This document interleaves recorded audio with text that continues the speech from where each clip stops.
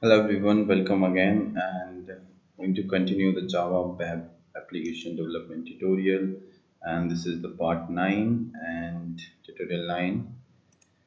So in the last tutorial you have seen how can we use the navigations and how can we redirect one page to another page using HTML for the front end. So if you're gonna click on the login page, it will redirect to the login using servlet text registration, and we already linked the contact and about us. I guess about this is not done yet, and go to him. Still the home page is JSP. Let's link the home page also. So it's going to be,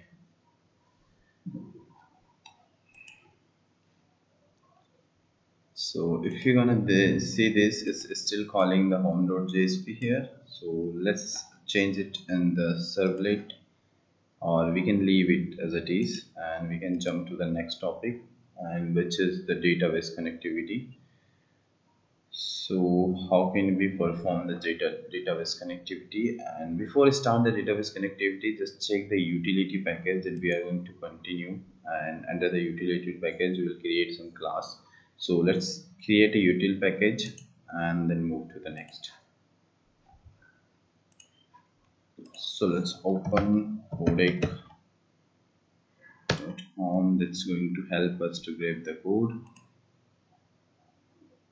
And here we have some pre-built classes. Like the first classes we have data validator, and this will be our data validator class. And let's discuss some data utility classes. So we are going to work on some util classes that will be our custom class. The first class will be data validator, and the second will be data utility. Third will be servlet utility, and the next one will be data source.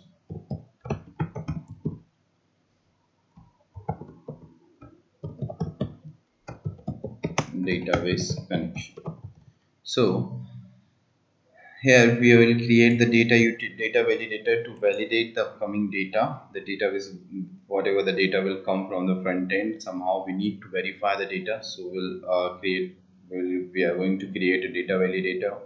Data utility to convert the data in one form to another form. So we're going to keep some pre-built methods here in data utility that will be responsible for the conversion, and the servlet utility is going to forward or redirect the request. So and the next data source we are going to create some database connection code here.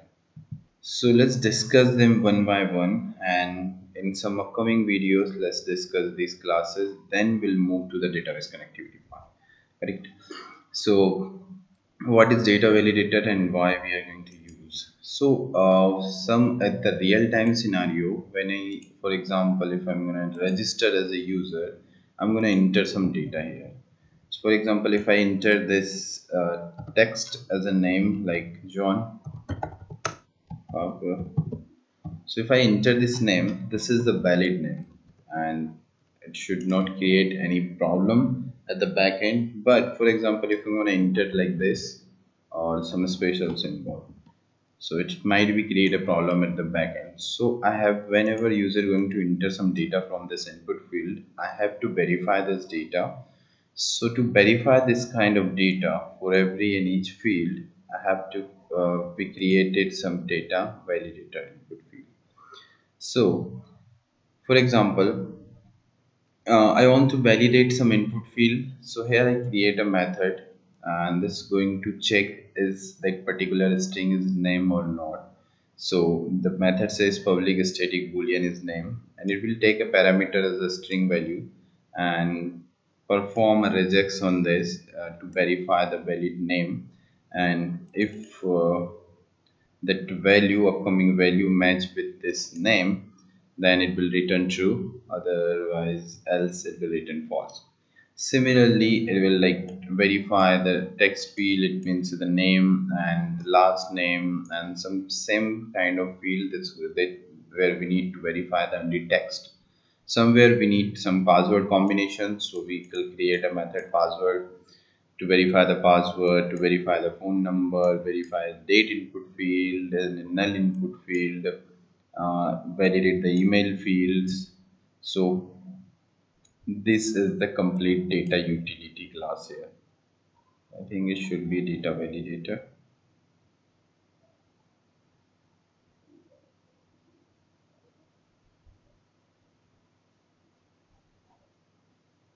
Data validator. Okay, this class. So let's create another class under the util package. Before that, we need to create a data utility package. So in the same src main the Java, we are going to create a package which will be our util package. So let's create a package. So right click on the project, go to packages, create package, and enter the project name and the utility.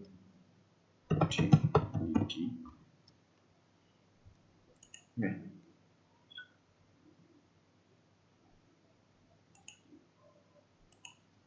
So you can simple name it like util package,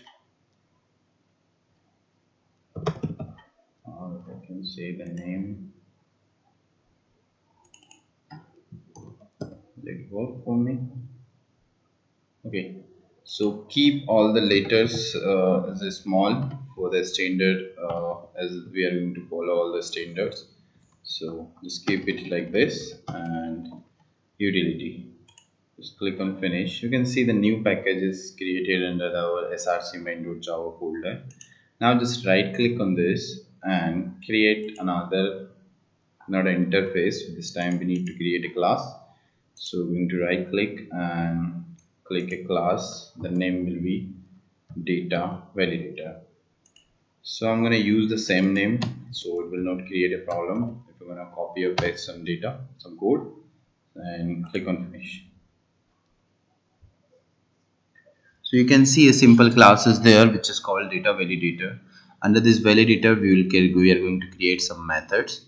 So I'm not going to write the code, so it will take a lot of time. So I have the pre-built code, and so I'm just going to copy this. Will explain some methods to you, and also will provide the link in description or somewhere as a reference, so you can check the code and you can copy it like this. So if you can see, there is some errors, and let's comment it out for now, because we need some data utility class here. So most probably we'll discuss data utility in next video, so then we'll comment it out. Now the purpose to create this class is to create some validate methods. So I'm going to remove this code. Okay, let's remove this. So the first method is there. It's going to validate the name. So just validate the name or any text field, text input field for a simple string,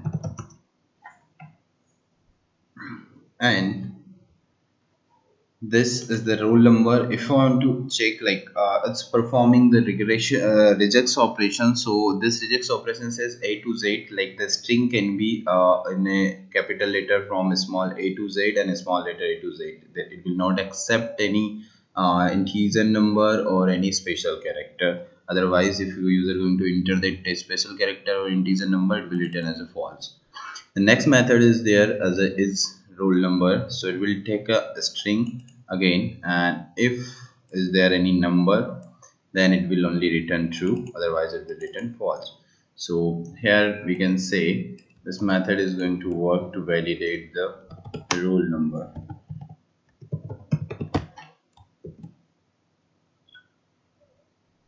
And for example, here the next method is there, which is going to validate the password. So there is some combination that we create, we create a regex that going to contain some combinations. So you can see it will accept the first letter as a to Z. So it will be validate password, and the password will be like demo at the rate 123. So you can see the first letter will be capital, so say A to Z. Also it can accept all the letters A, small a to small z, and it will accept some integer and some special character, and the length should be 6 to 12, minimum length 6 and the maximum 12. Okay, so if the string, the upcoming string, this string value will match this regex, then only it will return true, otherwise it will return false. So let's comment it out, just remove the comments, and here we are going to validate the phone number. So I'm going to enter validate the phone number again.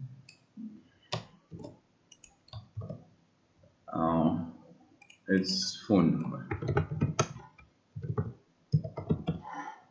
So it will take again a string as an input and verify that number is phone number or not. Sometime we need to verify the null value. So if user, for example, there is a possible scenario that user is not going to enter anything in the field and just simple insert the data, submit the data.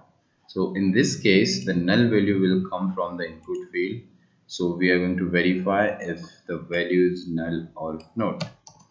So let's see here, and it's going to validate the null values. The next is not null, so the opposite case, this value is not null or not. And similarly is integer, that particular value is integer or not, and is long or not. So we are going to verify the data one by one. Is email same, and here we will verify the validate date. So we'll comment it out and we'll explain the data utility, so it will be clear to you. So now if you want to see the output and purpose of this method, let's see some output on the console. So to check the quick output, I'm going to create a main method here, and let's execute as a main method. So for example, I want to verify this isName method. So for like isName will take input as a string. So for example, I have a string value. So we need to enter a string value equals to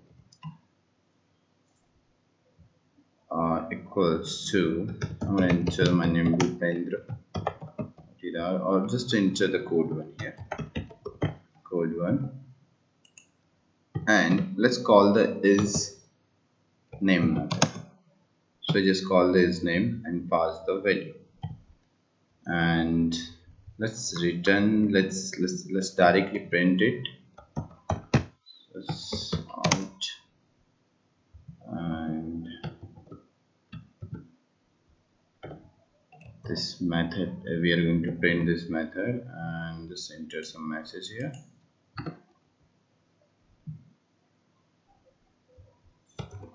Check.